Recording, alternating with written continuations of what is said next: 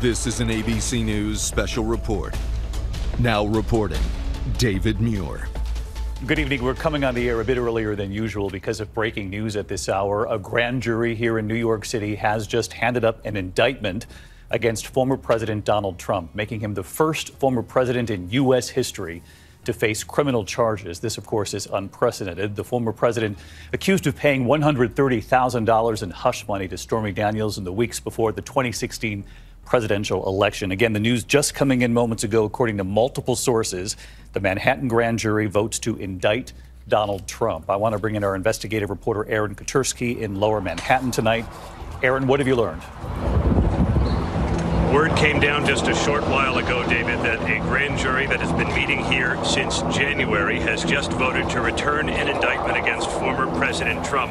The indictment is currently under seal, so we don't know the specific charges, but the grand jury had been hearing evidence about Trump's alleged role in that hush payment you mentioned to Stormy Daniels. Hush money by itself is not illegal. It's the way that Trump and the Trump organization accounted for it that got the attention of the Manhattan District Attorney's Office, which called more than a half dozen witnesses over the last several weeks, including Michael Cohen, former President Trump's one-time fixer and attorney who wrote the $130,000 check to Stormy Daniels and said in congressional testimony and during court activity that he was directed by Trump to make that payment in order to protect Trump's election chances in 2016.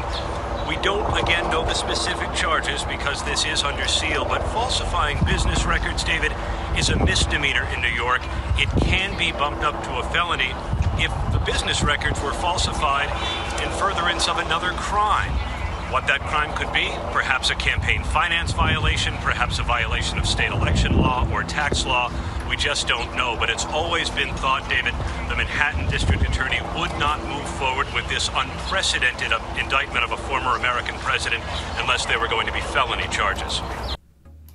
What's up, everybody, and you are listening to the best of the Media Mike radio show. I'm your host, the Media Mike Speaks, sponsored by New Justice Media, where we are the voice of the everyday citizen. The time is now 36 minutes past the hour here in the Lone Star State, so let's get to it before it's too late. All right, good people, I'm pretty sure you know this is buzzing around here. You know, the thing about the Trump thing, we all know. So we're going to talk about some things here. We're going to talk about 5 things from the Trump indictment to take away from. So if you don't know what an indictment is, you have 2 jurors. So I guess New York has that where you go before the grand jury before you go to the trial jury. And when you go before the grand jury, they have to see if there's enough evidence to be presented forward. And if it is, it comes back what is called a true bill. And if there is not enough evidence, it comes back a no bill. Now, doesn't mean that if you are no bill and they fail to indict, it does not mean that the state's prosecutor cannot go forward with a trial. Yeah, yes, they can. But in this case, whatever these frivolous charges are, the jury, grand jury, not the trial jury, the grand jury came back with a true bill. So he is scheduled, Trump, to appear in criminal court. And we're going to see about the arraignment. And this is coming from a spokesperson for the New York Office of Court Administration, which I'm familiar with because I lived in New York for 2 years. So, yeah, a lot of legal, legal documents and everything and training comes out of the court administration for the state of New York. So, the grand jury's indictment and Trump's charges remain under seal. Now, here's the thing. We're going to talk about some things here. And, I'm just wondering, here's the thing. People are two-faced. And this is, and you'll see what I mean by this, because I started to do a thumbnail regarding the two-face here. Because if you saw the video, they're trying to say this is, okay, breaking news, but let's get to it. Number 1, the grand jury has been investigating Trump for months. Why? Because they're saying that Trump is likely to be charged with a violation of New York Penal Code 175.10, falsifying business records in the first degree. So, this is what we're talking about here. Really? Would he not be the first one to violate some type of business records? Want to look at Wall Street, but we're not going to go there. And they're saying it's quite serious, even if the charge itself doesn't reach the heights that some people would expect from a former president. Really? It's quite serious. Now, here's the thing. Trump's former lawyer, Michael Cohen, negotiated a deal, is what they're saying, with a porn star, Stormy Daniels, paying her $130,000 in exchange for keeping quiet about an alleged affair with Trump. And this is what we're talking about, people in America. Paying off a porn star, $130,000, really, in exchange for her silence. Are we really doing this? Really? We're talking the world of politics and the world of the rich and powerful. Now, according to sources, Cohen transferred that money to Daniels less than 2 weeks before the election, and then after Trump won, Trump reimbursed Cohen, including with his own personal checks. Trump has denied having an affair with Daniels, although he has admitted reimbursing Cohen for money paid to her. That's a personal account. So now the Trump's organization said that those reimbursed payments were for legal fees, which is not true. In New York, that's a felony if it was done to cover up another crime. In this case, probably the violation of campaign finance laws. Okay. Yeah, if it was done to cover up another crime. So I guess they're saying taking a bribe. Now they're saying as a class, New York, they're saying it's a Class E felony. A conviction on falsified business records could come with a prison sentence up to 4 years. But no one really goes to prison for things like that. Now, there are cases, yeah, but give me a break. Now, let's get this here. Number 2, Trump was asked to surrender. It's unclear if he will. Now, a spokesperson for Bragg issued a statement Thursday evening saying the office had contacted Trump's attorney to coordinate his surrender, unquote. Guidance will be provided with the arraignment date is selected, according to the spokesperson. All right, people, look. We know this is ridiculous. Now, what disappoints me is small-minded people. Now, the two-faced people is one thing, because we know most people are two-faced. And the small-minded people they just really need to be brushed aside because they can't think as far as the hand in front of their face. Now, Florida Governor Ron DeSantis said he is not going to get in this type of circus. He said this is ridiculous. Well, the politicians know. If you have half a brain of common sense, you know this is nothing but a circus. And we all know what it's about.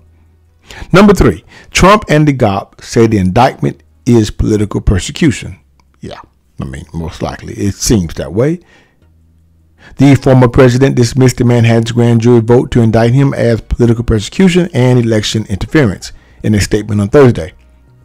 The Democrats, quotes, have lied, cheated, and stolen in their obsession with trying to get Trump, but now they've done the unthinkable, indicting a completely innocent person in an act of blatant election interference. The statement from his website reads, across the board, Republicans echoed this sentiment, adding fuel to Trump's campaign narrative. Here's the thing. You know how they say, when you get the publicity you say negative, it just fuels the fire and you become more popular. This is what's really happening here. This is really happening. This is what I do believe what's really happening. Even though a lot of Republicans have said this is outrageous, this doesn't make any sense, we all know what the deal is. But let's continue. Number 4, Democrats and those tied to the probe say it's about accountability. Democrats also rallied around a party message, but theirs was one of the need for blind justice, best summed up by the phrase, no one is above the law, unquote. We know this. Except the rich and powerful. But we know this. No one is above the law and everyone has the right to a trial to prove innocence, said former House Speaker Nancy Pelosi, Democrat out of California, which, just in case you all didn't know, good people, the governor of California is her nephew. Yeah. Go look that up. So anyway, a nation of law must hold the rich and powerful accountable, even when they hold high office, especially when they do, said Representative Adam Schiff, Democrat, California, a former impeachment manager. Now here's the thing. No, you know what? I'm going to save this. Let's continue. Let's finish up with number 5. This could be just the beginning of Trump's legal woes. In light of the speed and significance of this news cycle, it's worth remembering that Trump also faces scrutiny and other investigations that could lead to charges of their own. Like who doesn't? The Justice Department has interviewed numerous Trump allies and aides for an investigation into Trump's role in igniting the January 6th attack. Let me tell you about the January 6th attack, good people, just in case, for you small-minded people out there. Do you know, I'm not going to say what federal organization, you know what, I will say it. They were questioned, the FBI, they were questioned. You know they had a paid informant to start that riot. This is all documented. You can look this up. They failed to give the name of their paid informant, but they have this paid informant on video. Now they know who. Now everyone else knows during that hearing who the paid informant was. The FBI just failed to disclose or acknowledge who that informant was